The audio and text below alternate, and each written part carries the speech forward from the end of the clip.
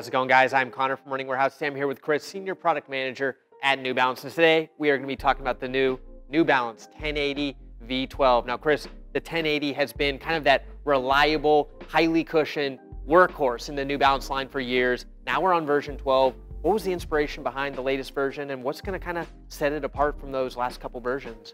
Yeah, Connor, I mean, we like to say at New Balance, if we only could build one shoe, it would be the 1080. It's honestly that workhorse shoe for everybody. Super plush, super cushioned. You have that right from your first step in, but also just dependable. On the midsole, we use our same Fresh Foam X compound that we've had in the previous generation, but we really just looked at the geometries of the midsole and how we could enhance cushioning through the geometries and the shaping of that midsole, allowing for optimal flex in the forefoot, in the metatarsal region, and also just the same as with the outsole coverage of where we put flex grooves and where we have strategically placed the rubber. So going to continue to have that Fresh Foam X compound. It's really soft, really cushioned. It has all the cushion you really need for any distance, any day of the week. Can you dive a little bit more into kind of what Fresh Foam X means? Because I know we've heard Fresh Foam for years. Now we've got that latest kind of X designation. What's going to set apart this newest version and kind of make it the most plush 1080 to date? Yeah, Connor, so with Fresh Foam X, the X really signifies our most premium compound that we use in the midsole. So when we moved from Fresh Foam to Fresh Foam X, it was really just enhancing that cushioning material that we use in the midfoot. So really just looking at how we can provide the runner that super soft, super plush underfoot running experience. And again, with the midsole, really in the forefoot, we widened the nets of the shaping of the midsole to allow a little bit more displacement when the runner lands and toes off. So they're gonna feel that cushioning more so in the forefoot for longer runs, as it is that kind of workhorse model for us. And that Fresh Foam kind of concept is all about kind of analytics and tweaking to make it, you know, more cushioned, feel better on foot, have that smoother ride. Now, moving on down to the outsole, how has that Fresh Foam kind of concept worked its way into the outsole, and how is it going to be different here with version 12?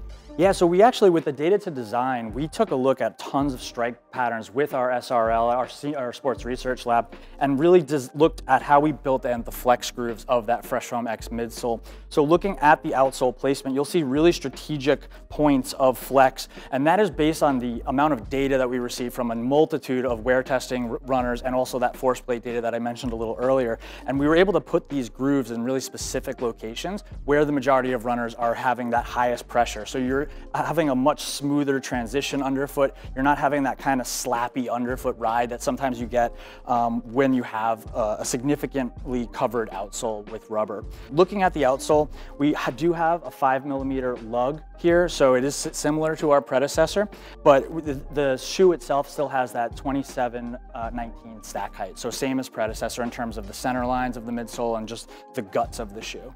Now the 1080 is kind of always known about comfort, and you feel that underfoot, but it also really comes to play in that upper. A really nice fit, really soft material. Tell us about the latest update in the upper.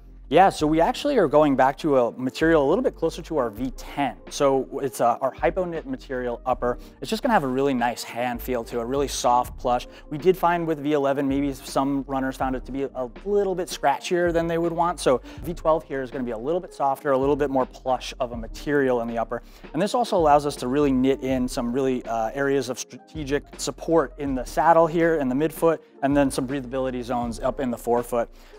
You will notice that the Ultra Heel on the upper is gone, and we really, we thought we had something really special with Ultra Heel. For some runners, it brought that heel lock in closer to the back of the foot and really secured the runners. But for some, it didn't really hit the mark. And as the 1080, as I said earlier, is the shoe that if we could only build one, it would be the 1080. We really wanted to appease the majority of runners here and really look for a solution underfoot that just worked for everybody.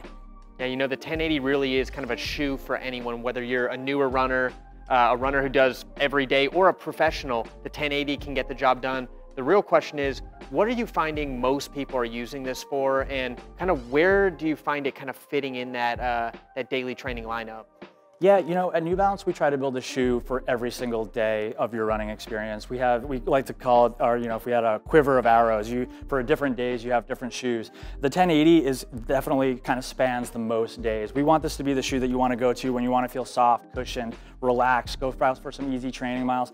But also, I mean, our Team New Balance athletes, this is one of their favorite shoes. They wear the 1080 for up-tempo days. Sometimes maybe they ran in a fuel cell shoe the day before and they want to feel a little softer, a little bit more cushioned to recover. But it definitely, the 1080 would have the most flex across our line in terms of when it's being used and when it's being pulled.